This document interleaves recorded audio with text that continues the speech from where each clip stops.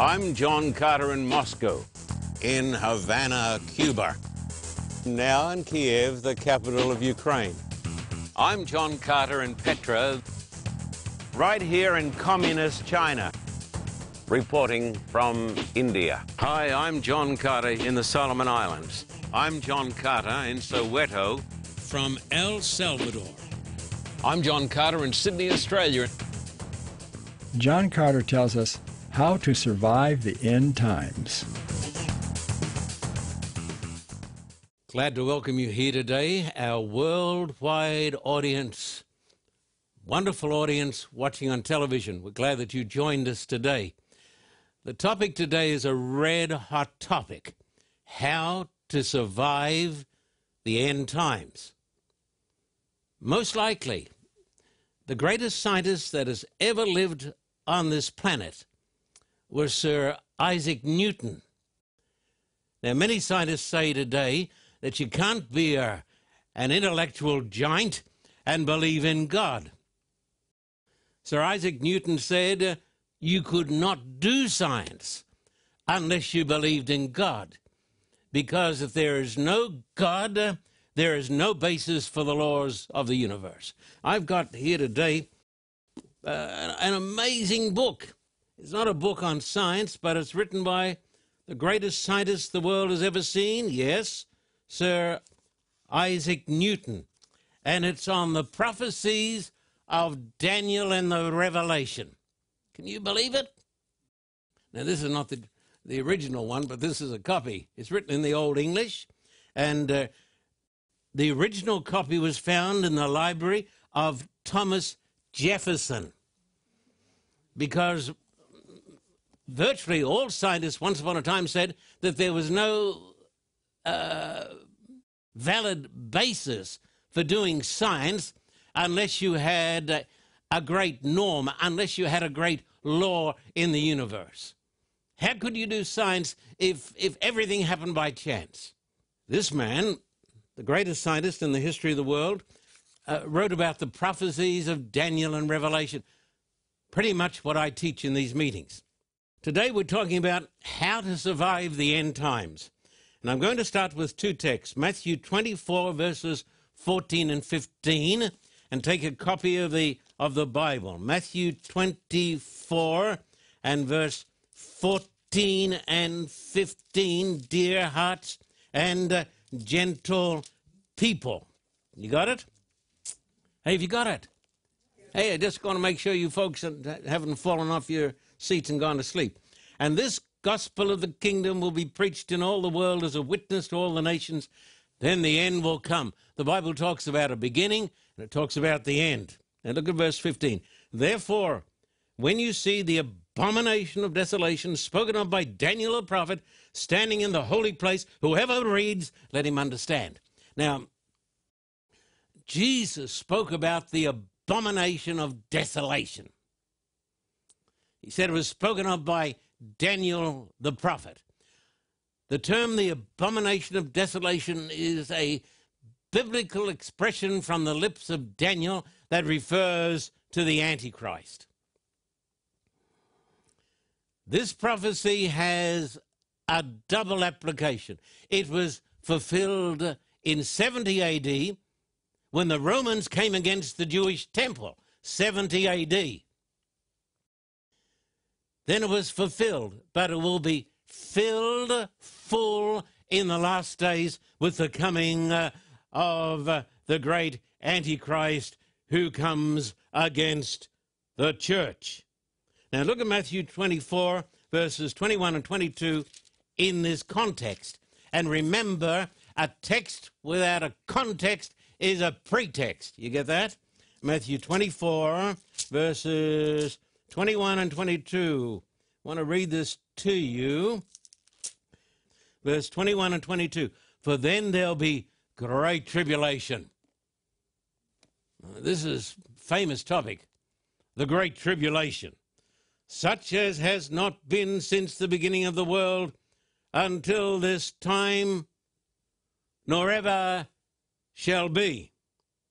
And unless those days were shortened, no flesh would be saved. but for the, what does it say? The elect's sake. That's God's people. Those days will be shortened. Now, not everybody will agree with me on this text. That's okay. We can love people even when they disagree with us. But listen to this. The Bible says, in the context of the Antichrist who comes against the people of God, the Bible says there's going to be a tremendous tribulation. Most of my friends say that God's people have been raptured home to glory, and therefore the saints are spared the great tribulation. Please bear with me. Be tolerant with me. I don't believe that. I don't believe it because I believe it is a theological fiction. Because the Bible says during this time when the great Antichrist does his work, when the abomination of desolation stands in the holy place, and there's a tribulation such as has never been, it says, if God did not shorten those days, nobody would survive, but for the sake of the elect, he's going to shorten those days. Now, the elect are God's people. Why would you need to shorten those days for the sake of the elect if the elect had already been raptured home to glory? It doesn't make sense. I don't want you to believe it because I'm teaching it today. I want you to believe it because it's the truth and because it's taught in the Bible. The elect, who are the elect? Those people who have been elected by Almighty God for salvation. You know what the definition of God's election is, don't you? The elect are the product of God's election. Somebody said, when God has an election, you can always be certain of 2 votes in God's election. God will always vote for you, number 1. The devil will always vote for you, number 2. And you've got the casting vote. So the elect are made up of those people who choose God, the Lord Jesus Christ. And it says, for the sake of the elect, those days are going to be shortened. Therefore, I'm here to tell you today, the elect are not home in glory during the great tribulation. The elect are upon this earth. Who says so? Jesus. Now, in our study today, and that's what it is a study of Scripture. In our study, we're going to divide this presentation up into 3 parts. Number 1, the end times described. Number 2, the end times prophesied.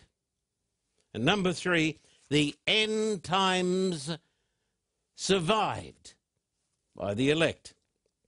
I was watching a tremendous program on, I think it was PBS, the men who built America.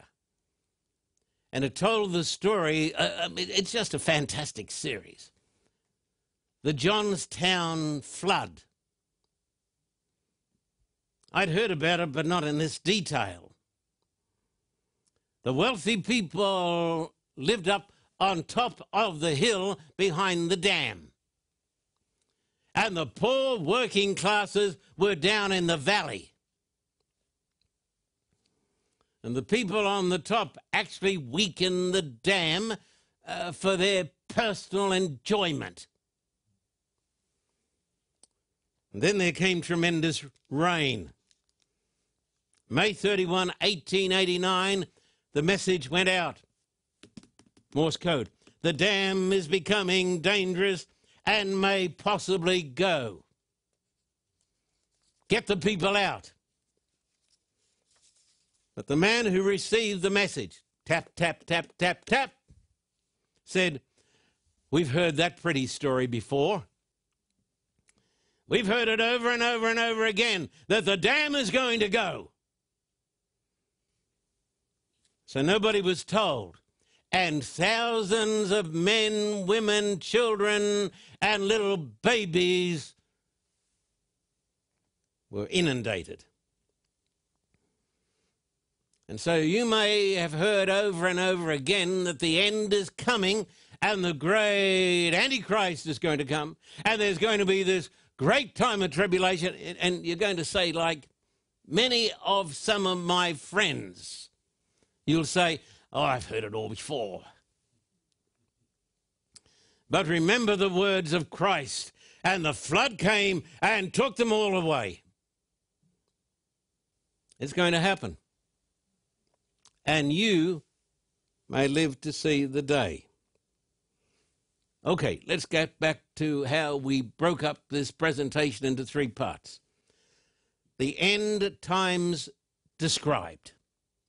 I'm going to give you stories from the persecuted church. Stories that illustrate the great tribulation when the Antichrist comes. And these are not stories I got out of a book. These are people I personally knew. Like Paul the prisoner. Somebody said to me, why isn't he smiling? Why isn't he laughing? Well, because he's got no teeth. They were kicked out by the communist guards. He was a Christian in Moscow. One of my best friends now. Betrayed by a pastor. Placed in a refrigerator cell for 3 years. Freeze him, then take him up and warm him up, put him back in. His teeth lost by brutality. All you've got to do, he said, is tell us who helped you with the printing press. He said, niet, niet.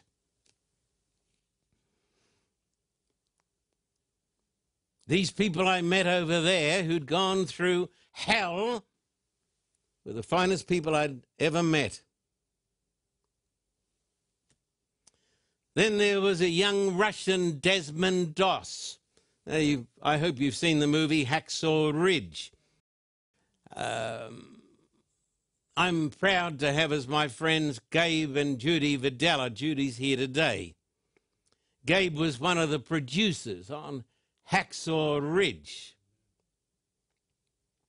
Let me tell you about a young Russian, Desmond Doss. His name is Mikhail. He was a non-combatant. Oh, you say crazy. No. A man with some conviction. Oh, no. A man with conviction. A nonconformist. He told me that in the dead of winter in Siberia, he was sent out in just a light uniform of the Russian army to load logs all night long because he was also a believer in the Sabbath. You say, I don't believe that. Well, that's fine, but he believed it, you see. Now, Mikhail was not raptured home to glory, but he was preserved in the midst of trouble. He was one of God's elect. God has so much faith in his people that he allows them to endure great tribulation. He said it was a privilege. When I went to Russia 30 years ago, I met Olga and Igor. Christians who were persecuted so much as all the Christians were by the atheists. In America, people say, well, look, you know, we've discovered that atheism is such a great thing. It's so full of freedom, and it's so sunny, and it's so upbeat. Listen to me. Get informed.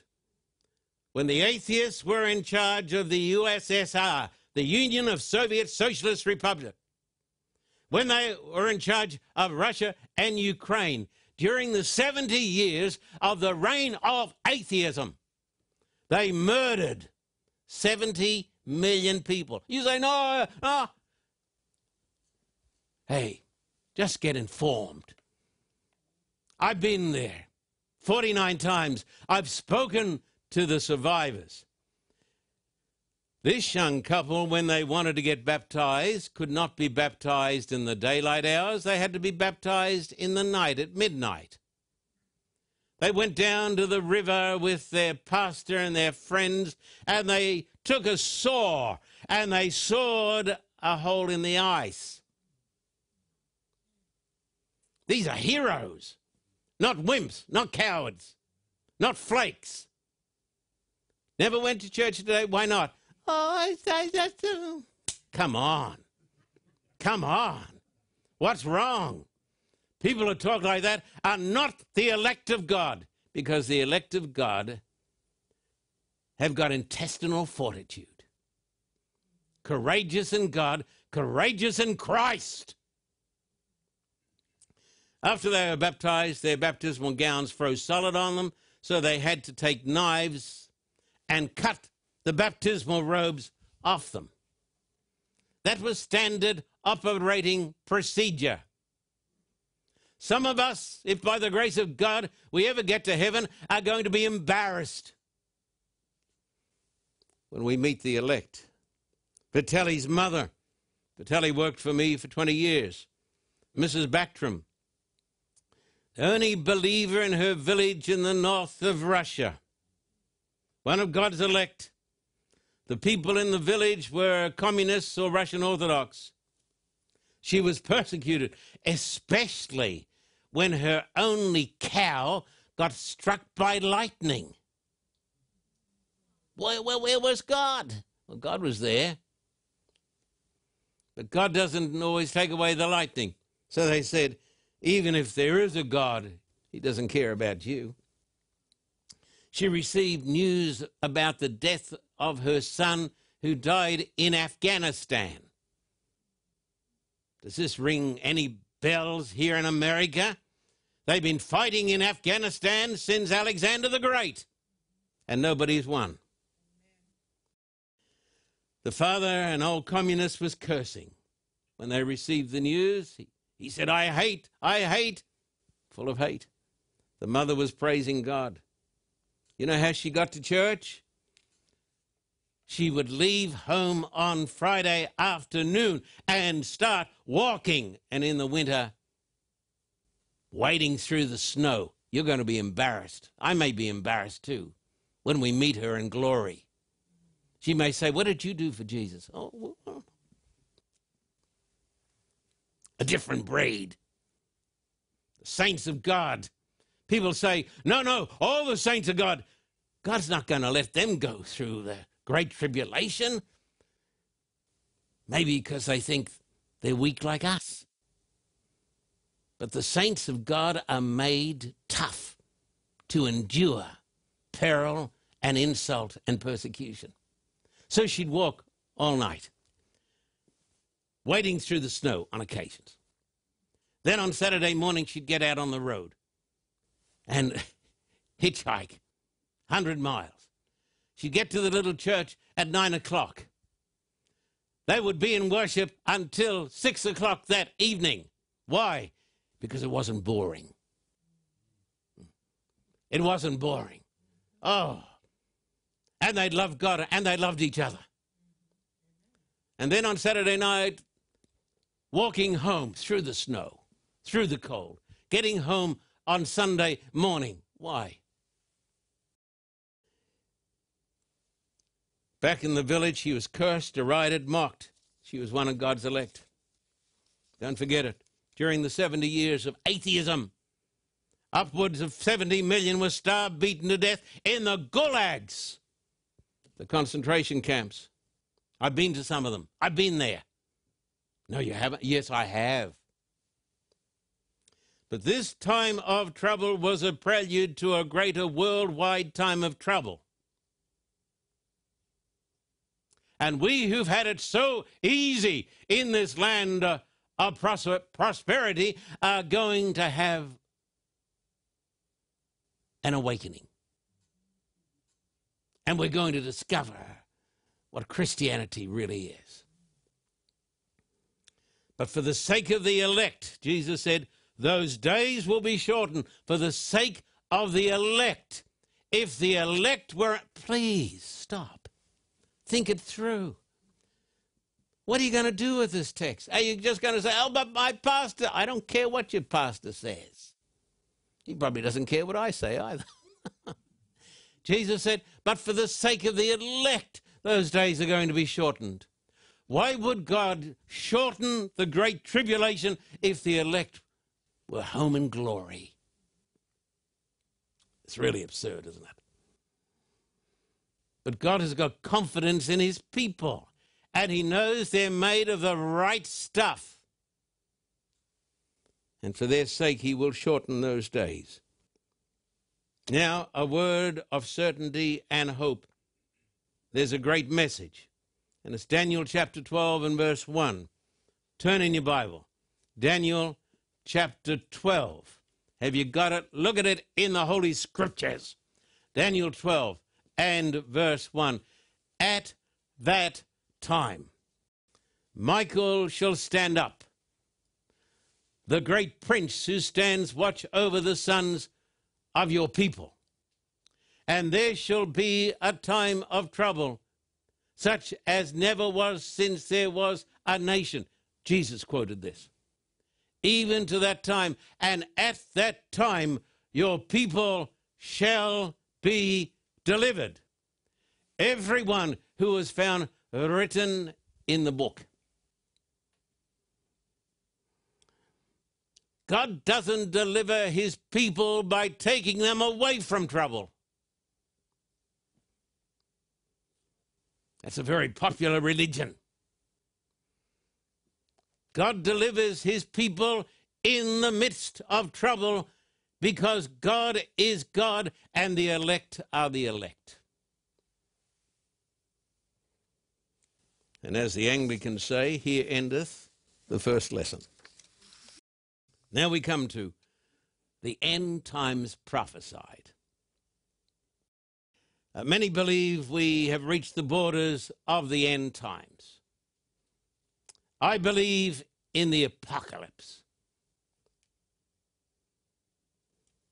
Scientists are saying that we've reached the end times because of climate change and global warming.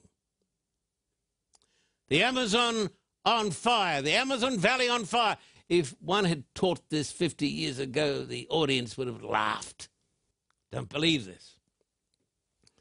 I've been asked to recommend and preview a book by the world-famous scientist Dr. Hugh Ross on the great catastrophe facing the human race.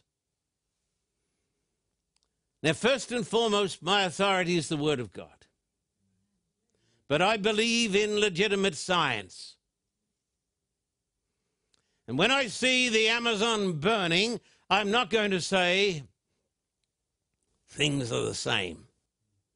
Secular scientists who don't believe in God say that we are facing the end of the world. And preachers today have gone soft on it. Amazing, isn't it? Sociologists and politicians, another group. They talk about the rise of totalitarianism, the collapse of civilization. They say, right around the world.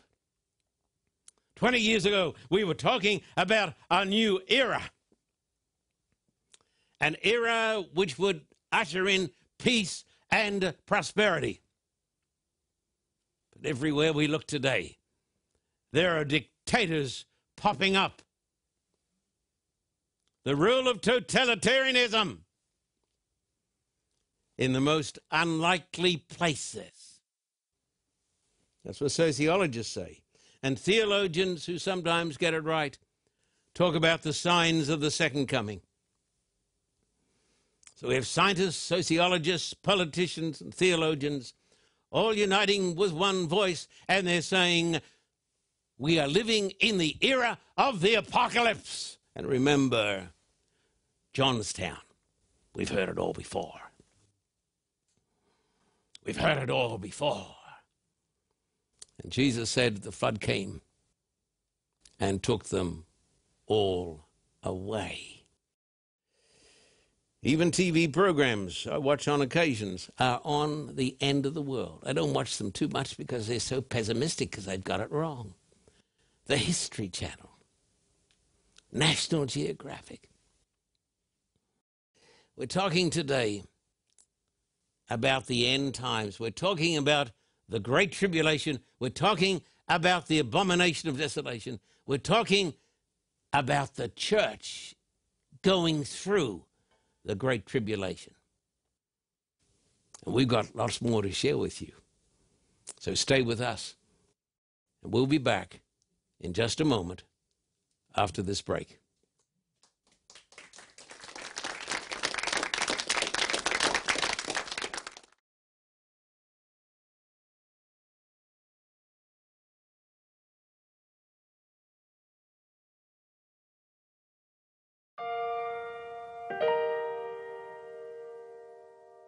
Hello, friend. I'm John Carter. Behind me is the great city of Manila, the capital of the Philippines. Did you know, this is quite amazing, there are more people living in this area than in New York City, and Christ died for these people. We came here, a long time ago, back in 1984. What's that, 35 years ago? And we came here with a team of young people, and we came to the PICC. It is our intent to come here, hire the biggest hall that's available, the greatest outdoor stadium, whatever it takes. You've got more than 20 million souls out here. And I say it again, these are people for whom Christ died. I'm asking you to pray for the people of the Philippines. Please pray for the people here in Metro Manila. And please write to me, John Carter, Post Office Box 1900, Thousand Oaks, California 91358. In Australia, write to me at Terrigal at the address that is now showing on the screen. We're back in Manila, and we're back with a message from God. That message is, Christ died for you, and Christ is coming again soon. Please support us. Write to me today, Post Office Box 1900, Thousand Oaks, California, and also write to me at Terrigal in Australia. Thank you for your support, and God bless you.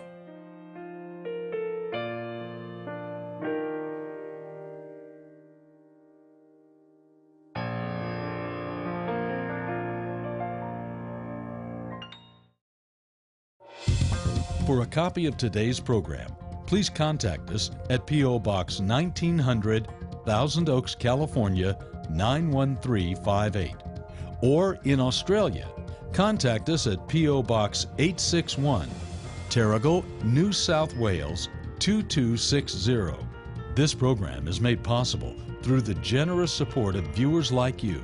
We thank you for your continued support. May God richly bless you.